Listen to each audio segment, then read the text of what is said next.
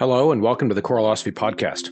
This is episode 126, Expanding Our Musical Vocabularies with Christopher Tin. Humans aren't capable of completely original ideas. Everything is borrowed. This is an idea that Christopher and I discuss in this episode, and I agree with it.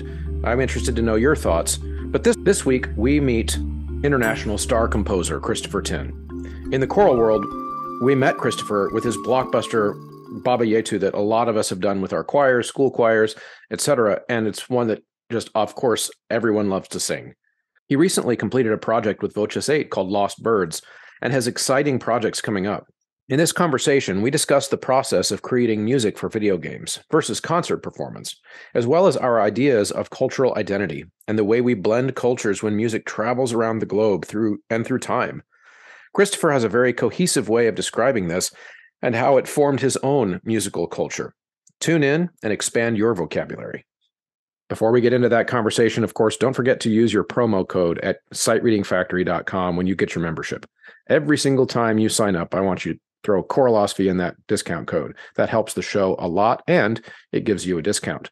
And you could do the same thing at the other websites that sponsor this show, mymusicfolders.com. You can get a discount when you get all their choir folders. Sheet music at ryanmain.com and graphitepublishing.com. You can throw the promo code in there as well. And of course, don't forget to head over to Choralosophy Patreon group, which is patreon.com/Choralosophy, and sign up for $3 a month or more and support financially the recurring costs of doing the show. It really, really helps a lot. The producers at Patreon are Brannigan Lawrence, Brian Long, Venture Studios, John Warner, Jonah Clixbull, Ulrika Igrain, Munoz Alarcon, Angie Schilling, David Kowalczyk, James Mock, Jared Hendricks, Kyle Peterson, Max Jackson, Michael Herron, Nathan Hines, Ryan Main, and Stephen Kathy Kakachik. Okay, everybody, I am here with composer Christopher Tin, who I'm a big fan of, and I'm really excited to pick his brain about all kinds of his ideas about how to create music and why we create music and what our music means to us. So, Christopher, welcome to the show. Hey, thank you. Is Christopher the appropriate nomenclature? I do Chris, but what is your preference? Formally, I'm Christopher. My friends all call me Chris. A lot of my fans call me Chris. It's all good. Okay. You can call me Chris. That's fine. I might, if you're in trouble, I'll go Christopher. All right, that's fine. And yeah, at least that's how it was for me growing up. And speaking of growing up, I always start with this question with my guests, but I want to know about where you come from, both musically and geographically. What is your origin story for why you do what you do now? I'm from Northern California originally, from the Bay Area, a small town called Palo Alto, which is kind of on the map because of the tech industry. Musically, I grew up playing piano, trumpet in concert bands, singing in choirs, playing guitar in my friend's rock band, playing jazz in my other friend's playing bass in my other friend's jazz combo, just doing a lot of different things that young, hungry musicians do. And all while doing it, I was very interested in music theory. And I think my teachers quickly recognized that I was very adept at music theory and understanding how music works, basically just the construction and architecture of it. And that kind of became my calling card as I went through college and eventually went to grad school and so forth. So, I really found from an early age that I was much better suited as a composer as opposed to a performer. So were your degrees then in music theory, or were they in composition? They were in composition, but I had a pretty fairly sort of diverse liberal arts education. I was actually an English major and a music major, which is why there's such a sort of a literary bent to a lot of what I do.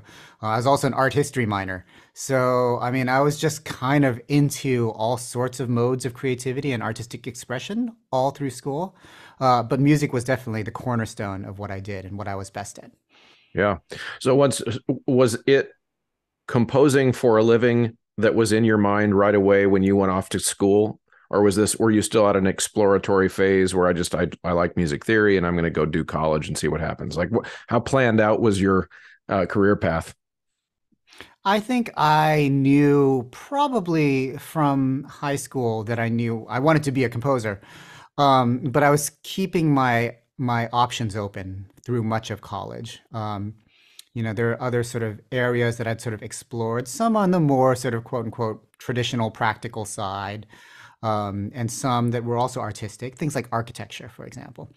Um, Ultimately, I just kept going back to music because it was what I enjoyed most and what I was best at.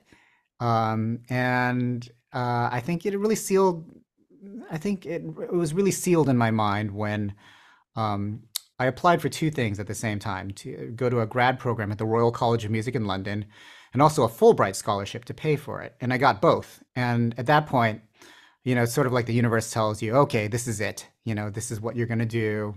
Go Yeah. for it. Wow. Wow, that is definitely it's like a the universe giving you a gift card and Yeah. saying, spend it wisely. Or a And roadmap. Honestly, it's yeah, more like that, right? You're just a kick in the butt. Like, go this way. yeah. Don't go this way. Go this way. Uh-huh. Wow. So how many years were you in London then? Just for school, or did you stay there for a while? I just stayed there for school. I mean, I quickly moved to LA because, I'm a California guy, right? I love being in the Golden State. And I spent more than a year in London because it was a 14-month grad course. And so, I stayed as long as I could. I mean, I love London. I go back a lot. What would you say was your biggest well, I don't want to say biggest. What was your first professional universe telling you that things were going to go well in terms of your first big break as a composer? How would you describe that story? I mean, I think the biggest break that I had as a composer was writing music for Civilization 4, which happened, that opportunity actually came to me not soon after, or not too far after my college graduation. In fact, 5 years after I graduated from Stanford, where I did my undergrad, I reconnected with my old Stanford roommate, and at the time, we had actually did the Oxford Overseas Studies program together, so we'd both spent some time in England, and he was a history and computer science major, which I always thought was kind of an intriguing combination. I didn't quite know what he was going to do with it until I ran into him at our 5-year reunion, and he said, I'm now a video game designer, and I'm designing the Civilization series of games. And he had just finished co-designing Civilization 3, and then he was about to start on Civilization 4. And I was actually already a longtime Civilization player, so I was already familiar with the franchise, and I understood, it made perfect sense to me why a history and computer science major would become a designer for Civilization. Anyway, a few months later, I get a call from him, and he says, I took one of the pieces that you recorded with your a cappella group back while you were at Stanford, and I stuck it on the opening menu screen of Civilization 4 as we were developing the game. And everyone really liked it. And we were wondering if we could hire you to, do a new song for our game. And of course, I was very eager to do this. I'd been a longtime Civ player, as I mentioned before. And this is my first gig in the game industry, actually. So I really, really wanted to do a good job.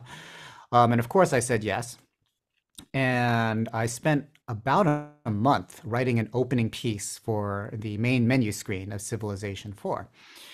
And, in composer terms, that's actually quite a long amount of time, especially for somebody who works in media. Like in film composing, we're expected to write like 2 minutes of underscore a day, basically, right? So to spend an entire month on a 3.5 minute song was a really, really slow pace, kind of more like the pace that one takes as a concert composer. When Mm, you're writing concert music, you pay much more attention to the details, and your standards are much higher in terms of, the construction of things. hmm, So I wrote the song, and it was called Baba Yetu, mm-hmm. and maybe some of your listeners are familiar with it. Yeah, And my kids just did it last year. oh, really? Okay, well, there you Yeah, go. yeah, I love stories like that. yeah. Um, and it became kind of a hit in the game world.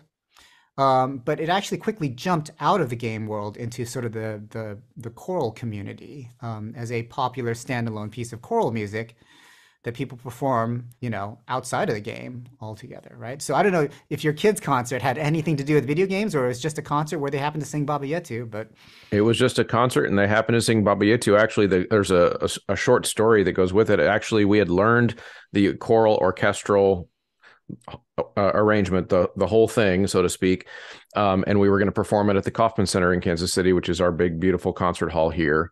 And that was all set and learned and ready when COVID happened. And so that performance was canceled and never rescheduled. And many of those kids were underclassmen at the time, freshmen and sophomores. And when we had the chance to go back to the Kauffman Center last year, they demanded that we pull back Baba Yetu back out and learn it, teach all the younger kids that, and we were going to do it. And so we did it with choir and orchestra, and it was great fun. And they just were super excited to get to redo it and finish that project. I love hearing stories like that. I Yeah. mean, like to me, it means so much when performers really, really enjoy the piece that that Hmm. they're being handed to sing. I mean, Yeah. Yeah. And of course, I was also a civilization player. very good. So, yeah, I grew up on that stuff. And so I do have some questions about Baba Yetu, because this is one of the things that I was really interested in talking to you about is how the demands of writing for a video game that it has a particular theme, like different societies and cultures, building their civilizations. And of course, they probably had artistic requests for you, I'm guessing. Like, how does that process work when they're saying, hey, we want a song? Do they give you instructions of what they want the song to sound like, or is it really just carte blanche? And it has become carte blanche for me. I mean, I wouldn't say, 100% carte blanche. Generally Hmm. speaking, they want a certain sound, um, and a certain, feeling, emotional sensibility. We want it to be exciting, optimistic, get you, pumped to play the game, things like that. I don't get a lot of detailed notes about how they want the music to sound anymore. It just tends to be like, can you do something kind of like you did before for that game? It's kind of like that sort of, it's sort of like if you go to somebody for something that they already do, you don't really sort of like, you just kind of let them do their thing, right? And that's kind Yeah. of where I find myself a lot these days. Not to say that I wouldn't, do different things for other projects if, people So ask. with Baba Yetu, though, since that was the first one, was that different at the time? Were they a little bit pickier or pushier with you? Well, no, I mean, but they had essentially picked a piece of music that I had actually produced with my a cappella group. Oh, that was the same piece. No, it's a different piece. No, no, Oh, it no. was different. But Okay. that piece also had a very strong African vibe to it I with see. orchestra and other things. Actually, not orchestra, but African with heavy drums, some, instruments as well. It Yeah. was kind of a whole production as well, and it really resonated Hmm. with them. And so they're sort of like, we like how this is working, with kind of this African gospel vibe. Can you do something similar to that? I S- see. I see. uh, Yeah, that makes sense. That makes sense. So, what was there an inspiration for you prior to that experience with like, of course, the piece has a Swahili text, and that African feel. Was that a musical, I guess, culture that you were interested in prior, or were you dabbling? What's the inspiration for that, I should say? Sure. So, as I'd mentioned, they had taken a track from a CD that I had produced with my a cappella group at Stanford. Right. And that was an a cappella group called Talisman A Cappella. And they're still around. And they specialize actually in world music, quote unquote. So a lot of what they did was either African or from the African diaspora. And so through being the music director of that group, I did a lot of arranging of African choral works. I did, a lot of arranging of works from other languages. And so I'd already had quite an extensive exposure to non-Western music by then. Hmm. Okay, yeah, that's interesting. So when you think of yourself and the career that you've built since that time, since we kind of just I framed it for you as kind of you're breaking it onto the scene. If you don't agree with that framing, you're welcome to push back. Of course, that was the first time I had heard of you, and that was of course several years ago. And you do lots of other video game music, and of course you've got choral music. If someone on the street who maybe is not a musician were to say, "Hey, nice to meet you, Christopher. What do you do for a living?" Do you Uh, just say, "I'm a composer," Or how do you talk about the video game thing? How do you usually answer that question in a coffee shop? I'm a composer, Do do basically. you do you find that you have to explain that to people, or are you in LA and so people get it? Sometimes I do kind of have to explain it. I mean, sometimes people say, okay, so you wave a stick around in front of an orchestra or something, and then you have to sort of say, well, that's kind of more of a conductor, but I do that too. Uh-huh. Oh, yeah, there is a little bit of hand holding that you have to do. But that said, I mean, generally, if I'm just meeting, well, first of all, generally, I don't meet random people. Like, I have a very sort of like closed circuit that I sort of move around in, and that's kind of it, Got really. it. Got it. Okay. But that said, if people ask me, what do you do? I say, "Oh, I'm a composer.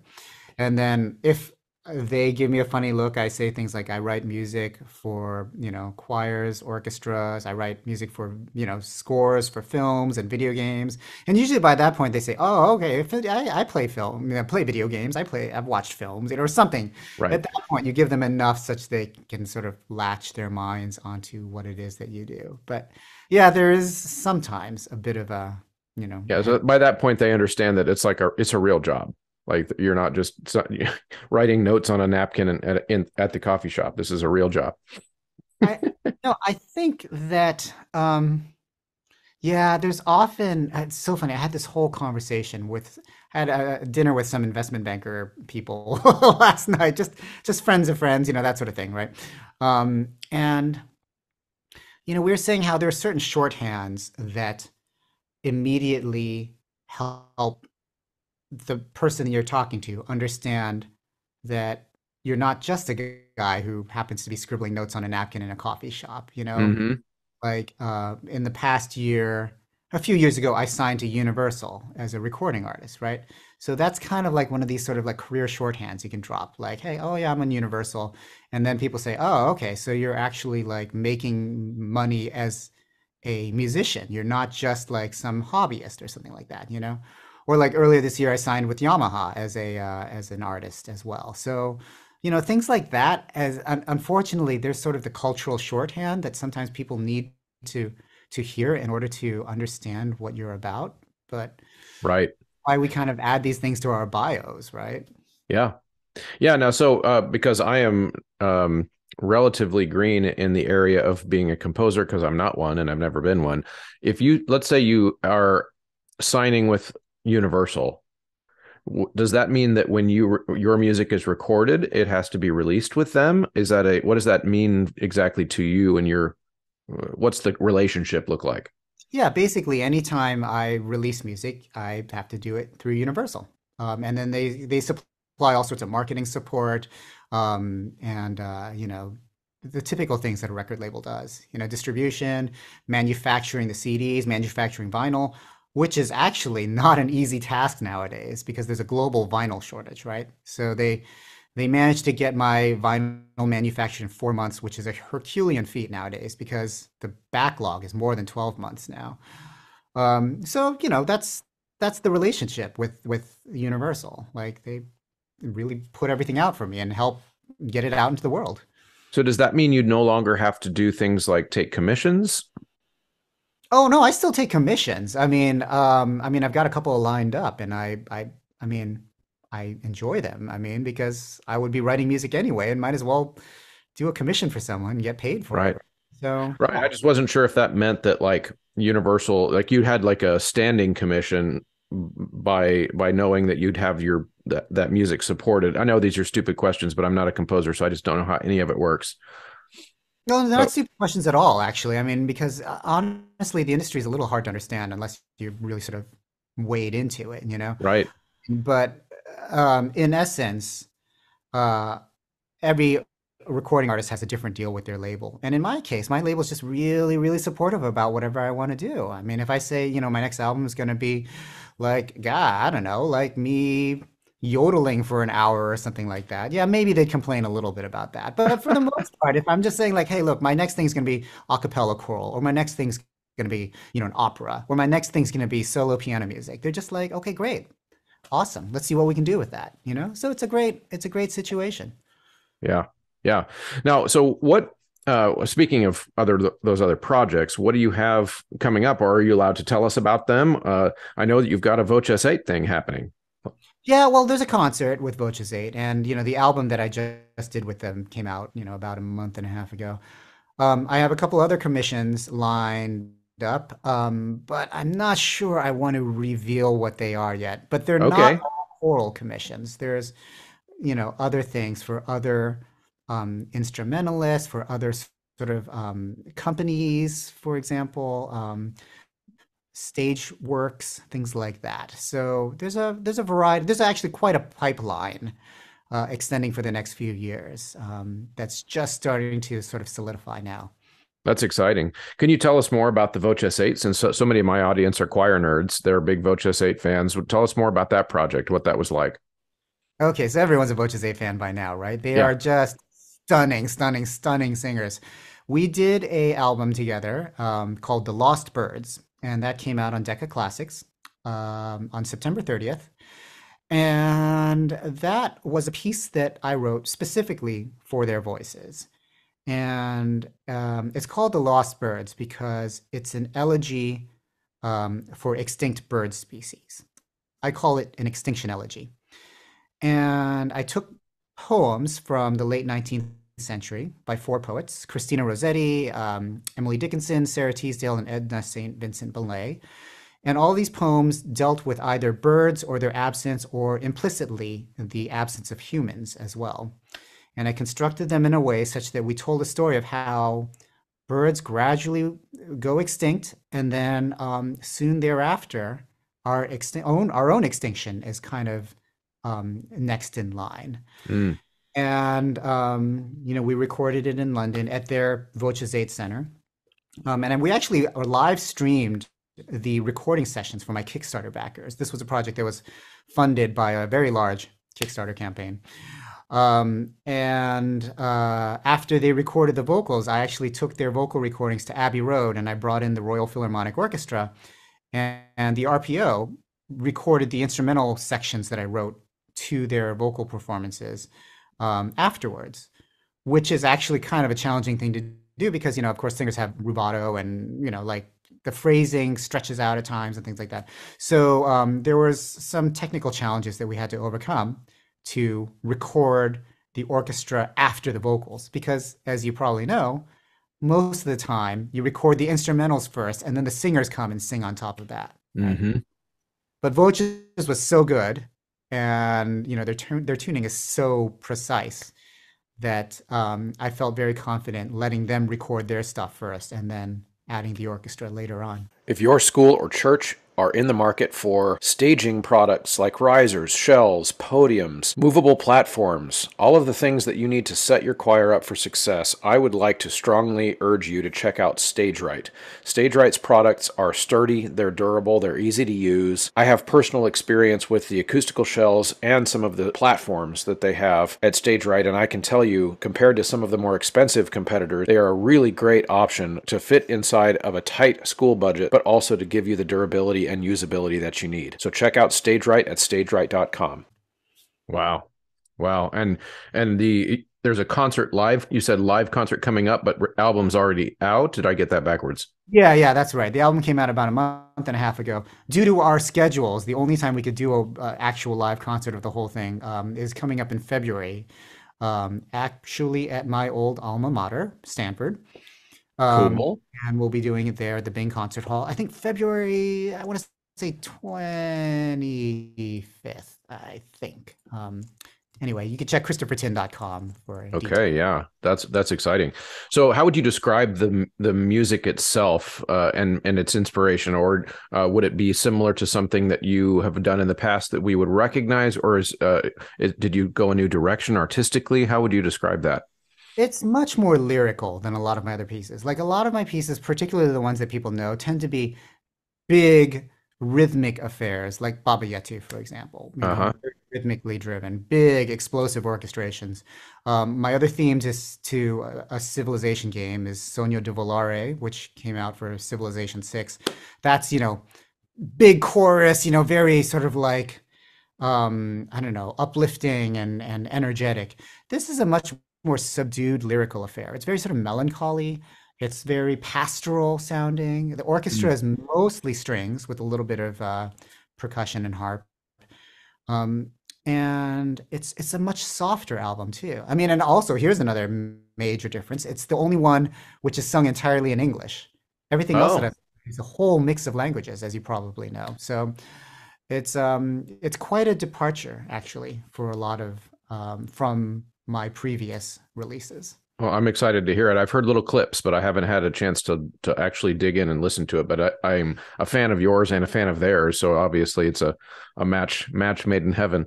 Okay, but question about, since you said it's a departure, and then you kind of described the big rhythmic full sound orchestra choir thing that you're kind of known for. At the risk of asking you to psychoanalyze yourself, where does that come from? Where do you think in your background that proclivity comes from in your music? To be sort of what the The bigger bigger rhythmic, many languages, all of those things that kind of characterize a lot of your video game music. Is that what inspiration do you draw on for that?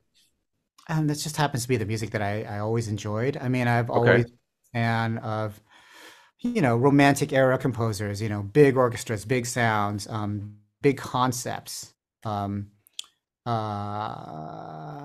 I mean, I just like a variety of timbre, a variety of dynamic level, just everything that writing for an orchestra gives you. The ability to interweave parts and create layers of counterpoint, for example. I mean, these are all things that I enjoy doing in music. Yeah. I'm not the type to write a minimalist, repetitive piece of music. I'm more dynamic. I I like things like modulations. I like tonality very much so, which sets me apart from a lot of other modern composers. Um, and I just like having music that creates an emotional connection with the listener, I Yeah. suppose. Do you do much nerding out in music in terms of musicology when you're blending the different musical cultures and languages together for a piece? Some, yeah. I mean, a lot of times, especially if I'm being called on to do something in it, that fuses together, say, a musical tradition that's not immediately comfortable to me. Right. There's a lot of research. I mean, I have often taken lessons from people on how to think with this musical grammar, for example, or how to pronounce this language, for example. These are all important things when you're working with texts that are not native to you. And so Hmm. I think it's important to really put in the research. Yeah, I totally agree. I know that there is a strain of thinking within the music world that is, I would call, like musical cultural purists, so to speak, where if it's not like authentic to the culture that it comes from, then it's like a bad thing. I disagree with that, but I'm interested if you've ever come across that idea and what you think about that. Nobody has ever mentioned that to me, really. I mean, also what I'll do a lot is I actually go to great lengths to actually work with people from those cultures, Right. and collaborate. And also it's sort of like if you're doing it and honoring the culture at the same time and not trying to steal somebody else's musical grammar and pass it off as your own. I mean, that's a different thing than, like a pop star stealing, some other musical culture and just, like appropriating it, right? That's what we want Right. to avoid. I actually, if you were to ask my opinion on this idea of cultural appropriation, I tend to be very relaxed about certain things about cultural identity. Like personally speaking, I think music from one culture should be shared and enjoyed and appreciated and blended with other cultures. I think that's really great. I look at it like, food, for example, cuisine. Like, I think food, different cuisines are wonderful and should be celebrated, and fusing them together can create delightful new flavor combinations. So why not be open-minded and celebratory of all of, what both food and music has to offer around the world? Yeah, no, exactly. And I do want to know your opinion about it. I think I agree in that with music and cuisine, it's a really good example of an analogy because if we were to take the purist standpoint, which is that, let's say I'm not going to do any music from that even draws upon African, for example, rhythmic culture or rhythmic traditions or rhythmic practices, if it's not going to be used in that same setting. Well, then if we took that same logic and applied it to other areas of life, we wouldn't have most of the things that we have in the world, because everything is an idea baby, for lack of a better word. One idea meets another idea, and those two ideas form together to create something new. And to me, that's in a lot of ways what your music does, is it takes ideas from different places and different times even, and fuses them together to create something new. And that's probably intentional on your part, but what are your thoughts about that? It's interesting. There is a theory of creativity that goes that humans are actually not capable of coming up with an original thought, but are Right. only able to graft together two separate thoughts and create something new out of that, right? Yep. So, like, a unicorn is not an original idea. It's actually just the idea of a horse with a horn. I mean, it's, things like that. And so, I mean, I think, yeah, I sort of agree with that. I mean, at the root level, everyone who's creating something is doing it by tapping into what they know and what they've been exposed to all their lives.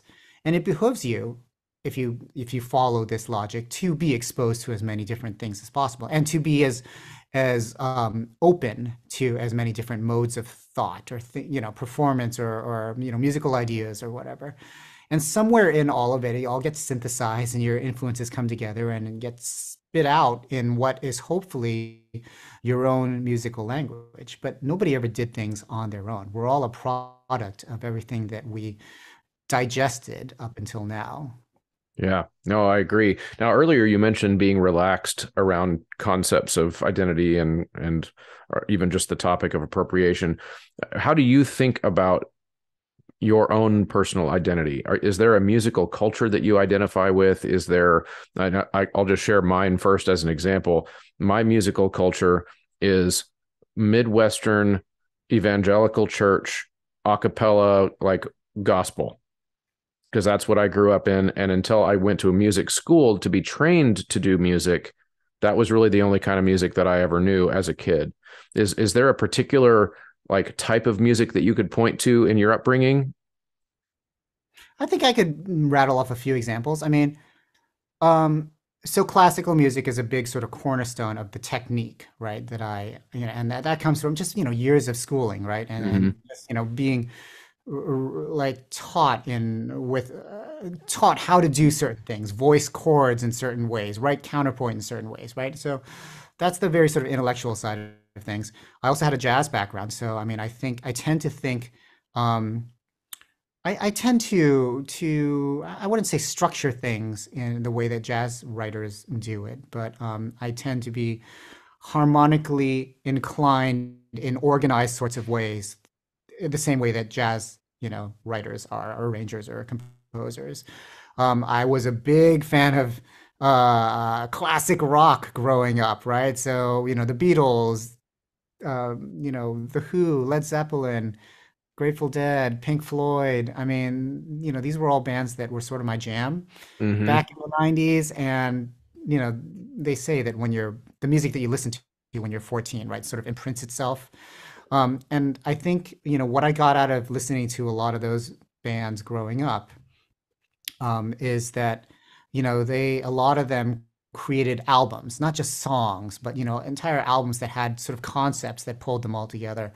And that's why I sort of like to make quote unquote concept albums when I make my own recordings. I like having a through line, a story. I like tracks that go from one to another, with a very sort of neat modulation and an attacca into the next movement. And those are just sort of things that I imported from my early childhood. Musical theater, I like musical theater.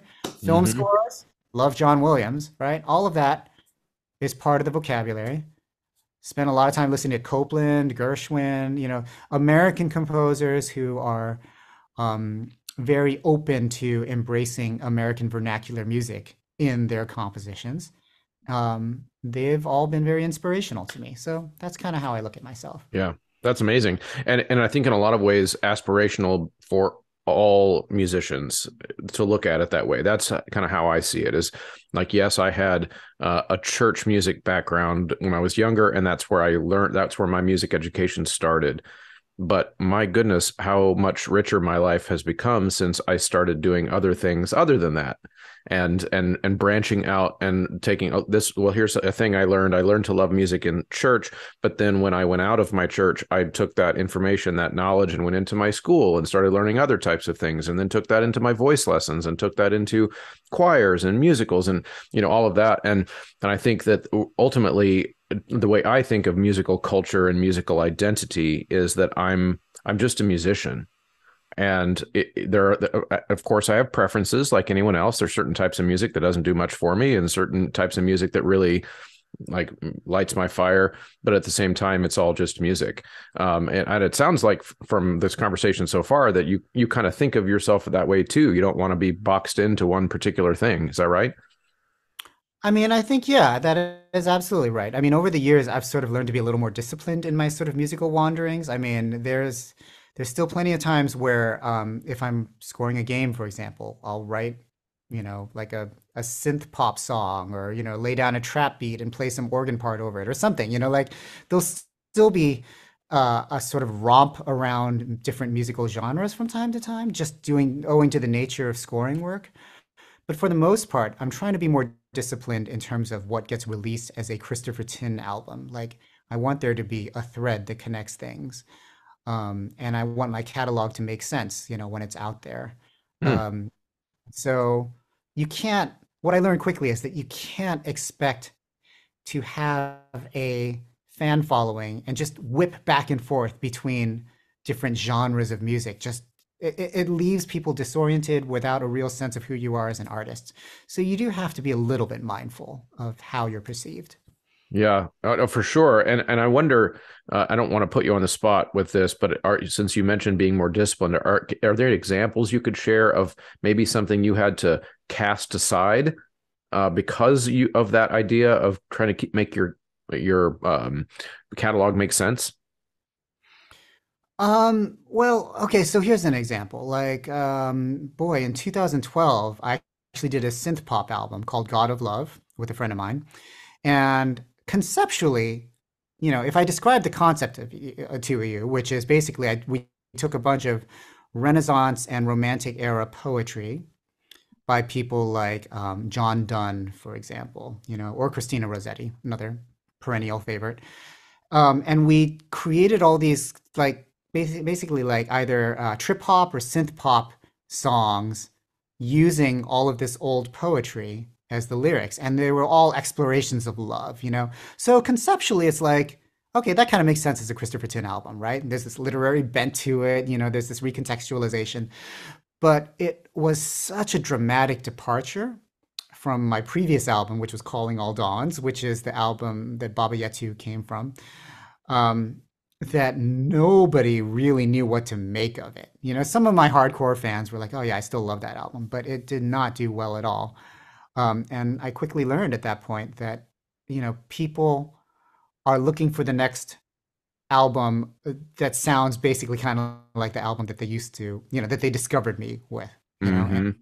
and that there is something to be said for having a disciplined approach to what you put out into the world. Wow. Yeah, that's interesting. I think I'll probably have us kind of go in one final direction as we're finishing up here because this has been really fun and really interesting. Um, if you had to name or even describe to us one of your pieces in your catalog that I like this question with composers. Uh, Something that didn't do well in terms of like sheet music sales, like for people that would perform. So this is kind of putting on your hat of that type of composer that, people could buy your music and perform it. That didn't do very well, but you really think it should have. Like, hey, if people knew this piece, they would go out and sing it. Is there anything that falls into that category for you? Yeah, there is. Actually, I wrote a piece called Woloyo Yamoni, which is a 12-minute piece. So I understand it's a bit of an undertaking. Hmm. It is a setting of a rainmaking prayer in the East African language, Lango. And I consider it actually my best piece. I think people who like Baba Yetu would enjoy this piece as well, especially if they're looking for like a bigger, heftier piece that, as a challenge. It's a piece where I think, I wrote some of my best themes. I structured it in a way that I just still excites me to this day when I hear it, especially the last couple of minutes and how it reaches a huge climax. I just wish it had gotten more attention. And actually, it's gone viral recently on TikTok. Things happen to Uh-huh. go viral on TikTok. Um, this one went viral amongst the French speakers of TikTok recently, and it's gotten renewed attention, which is great. But it's one where I was just disappointed that people didn't think of it as the next Baba Yetu and start performing it. So Yeah, yeah. Now, yeah. when afterwards, definitely via email, I'll ask you for a link to that, and I'll put it in the show notes just to see if we can get people listening for it. But I agree, the 12-minute thing for a lot of people might be a barrier if they're planning out a concert to the minute and they don't have 12 minutes to spare. But that's interesting. So okay, so then I'm going to follow up with the opposite question. Is there anything in your catalog that you weren't really expecting to do all that well, but then it kind of took off?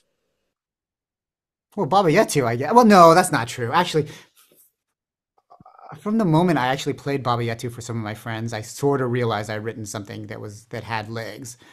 Um, but the extent that it went out into the world was it's still kind of a surprise to me. I mean, I thought I'd written a really good video game theme, and a lot of people would like it. But the fact that it jumped out of video games into the choral community and essentially launched a whole second career for me as a choral composer and recording artist.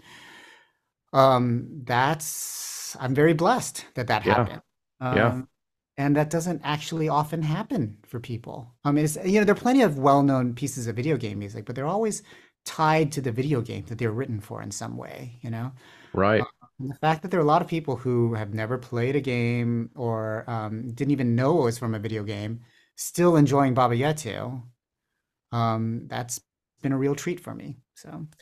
Yeah, I should have asked this earlier, but is there a how story for that too? In other words, how did it jump out into the performance world? Was there a particular influential choir or sheet music publisher that made that connection, or was it just organic? How'd that work? I think what really happened was when the sheet music was published by Alfred, um, shortly after the game came out. Like Alfred was starting to get into video game music and was looking to release a few titles, and this was one of them that they really sort of latched onto. And I mean, they did a good job of promoting it.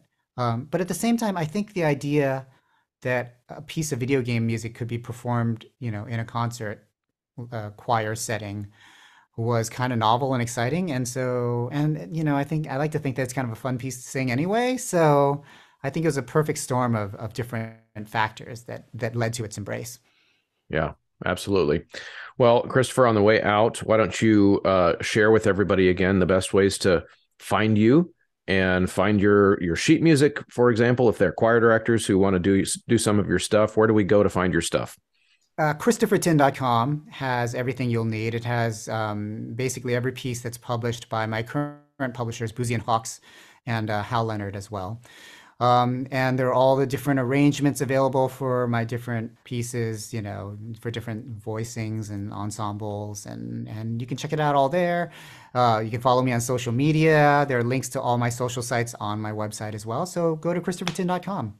Absolutely. And they'll be able to find all that stuff in the show notes too, including I'll make sure that they get plugs about the Voces 8 project because we've got a lot of fans in the audience for that as well. So again, Christopher, thank you so much for your time. I appreciate having a chance to get to know you better, and I'm sure everyone else will too. Thanks for having me. Awesome. Thank you. Thank you, as always, for sticking around to the end of the episode. If you're still here, it means that you know the drill, the big things that you can do to help this show survive. And it does need continuous help from the audience in order to survive. And that is like, share, interact, Leave ratings whenever you can in the podcast app on Facebook. And then, of course, join Choralosophy's Patreon subscriber group. That's where you volunteer to chip in a small amount of money each month. And that's patreon.com/Choralosophy. And then last but not least, and probably the biggest thing you can do is shop at the vendors that have promo codes.